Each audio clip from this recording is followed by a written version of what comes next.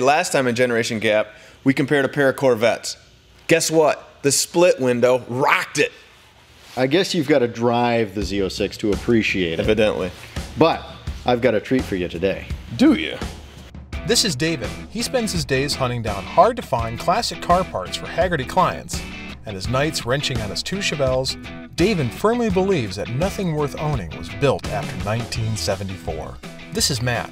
He drives his custom-tuned 2011 Mitsubishi Evo. His passion is connecting with car enthusiasts around the world as Haggerty's social media analyst, and Matt is convinced that cars don't have to be old to be great.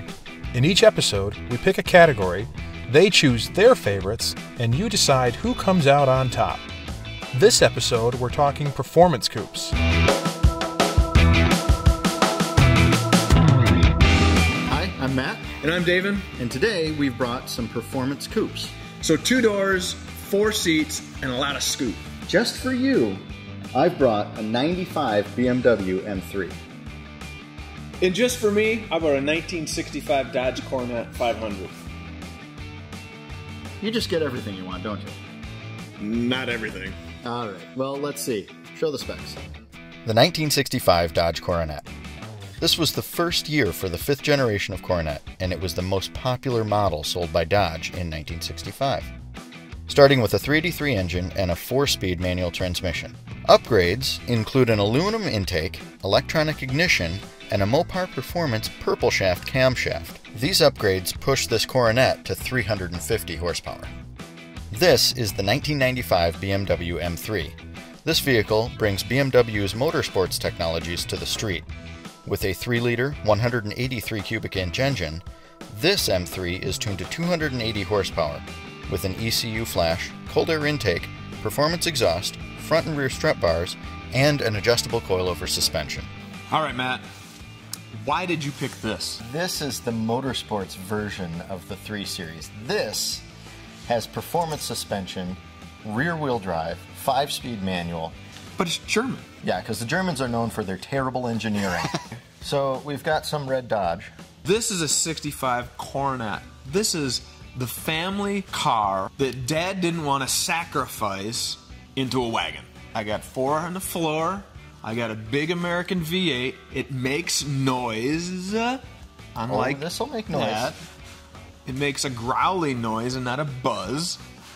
And this car has some modifications of the day. American racers. Screams 1960s. Little modification underneath the hood. Some beautiful Mickey Thompson fin valve covers. This has a few tasteful upgrades of its own. Okay. You might have noticed it's a little lower than normal. It's got the cold air intake. There is an ECU tune on it. We've got some exhaust work done. But it's yellow. It's yellow. All right, so another Fast and Furious car. Beautiful. It'll corner. It's going to need the corner quickly to catch up to this. I thought you said performance. This is a Dodge. That's right. And Dodge is a verb, it's not a noun. So that means movement, buddy. So I'm assuming somewhere along the lines the modification made to this car is a switch for the rocker panel neons that I see the kids riding around in. There's no crap in this car. This car was built just for performance. There's no extra blinking lights or fuzzy dice or any of that crap. Okay, good. This is going to surprise you. I hope it surprises me. What you go to pick up kids from soccer. All right. You think this thing's going to be quiet? Yeah. Well, listen. I like a cat quiet.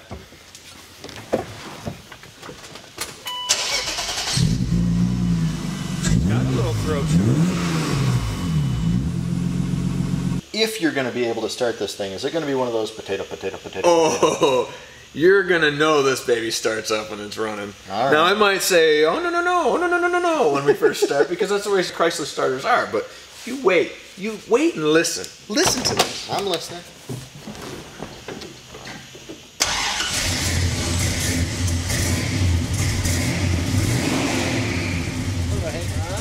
It sounds like it should. Feel that rumble.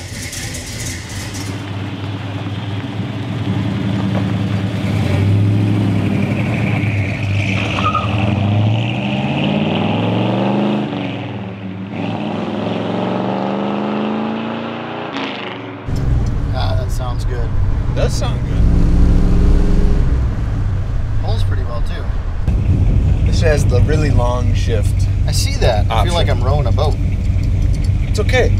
First gear's up by the dash, second gear somewhere in the back seat. That's all right. Right.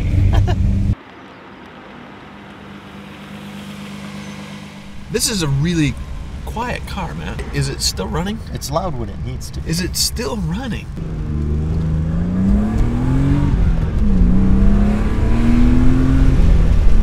You're right, this is no good. Oh, it's pretty nice. RPMs are good. Anyone who tells you otherwise drives an electric car. Yes. Probably eats Brussels sprouts. They're the kind of people who eat the food that my food eats. So look at that, you get 40 miles to the gallon right there. I can see how that'd be positive.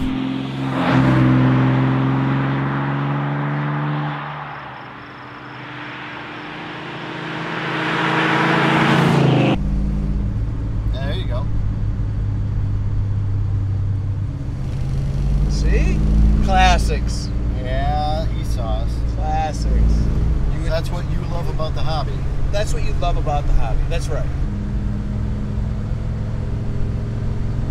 Non-turbo, right? NA. Hey.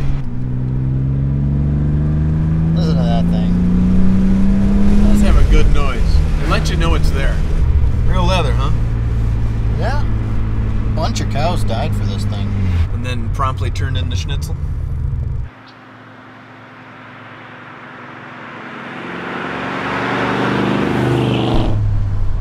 Drum brakes, drum brakes, drum brakes, drum brakes. Drum brakes. Sliding on through. It does ride a lot better than I expected. Yep. There is a proper way to lower a car. Heating up springs with a blowtorch, not the right way to lower a car. No.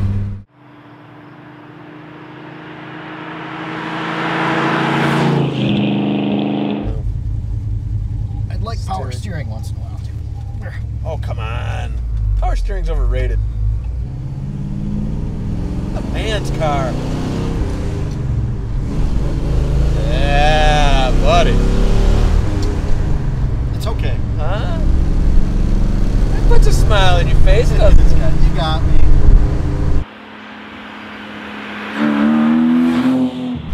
This does not have a tuner car feel as I expected.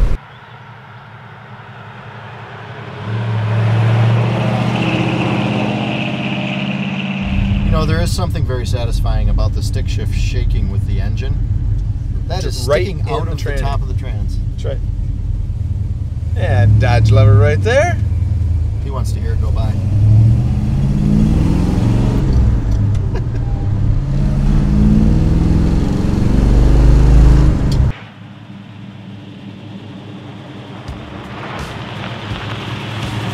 Right now, I know you know what I mean. That thing's bad.